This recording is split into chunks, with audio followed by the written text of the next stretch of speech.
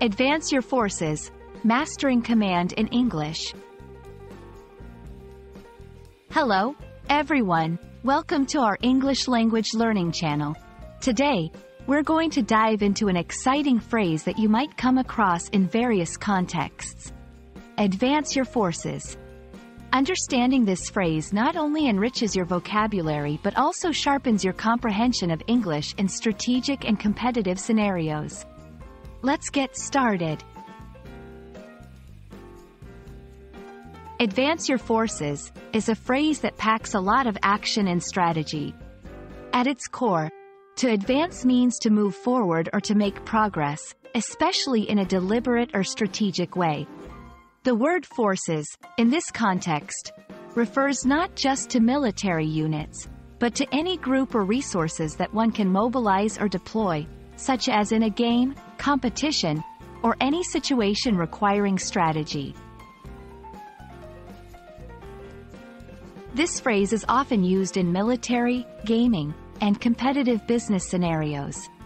In the military, it literally means to move troops towards the enemy. In gaming or sports, it could mean pushing forward with your team or resources to gain an advantage.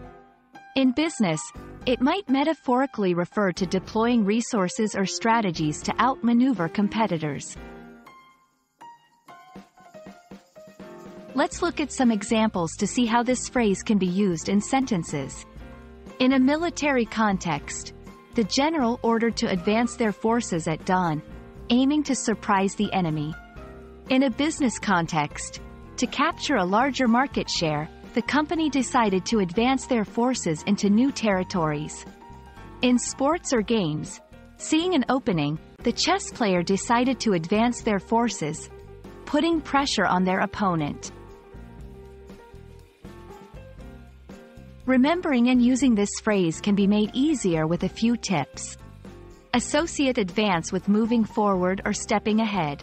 Think of forces as any group or resources you can control or influence.